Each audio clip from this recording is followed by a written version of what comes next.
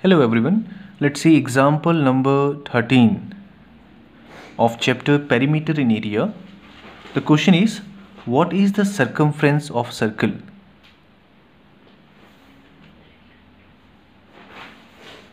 Of circle, or you can say circular disc. That is the question mark for us, and its radius given as 14 centimeter.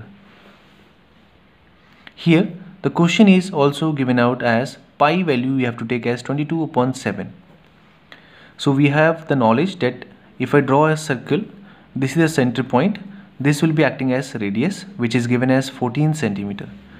So formula of finding circumference of circle is circumference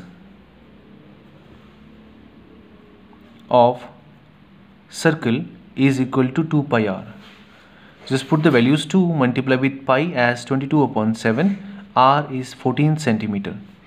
So just do the multiplication. 7 to the 7, 7 to the 14, then 2 to the 4 multiply with 22 centimeter.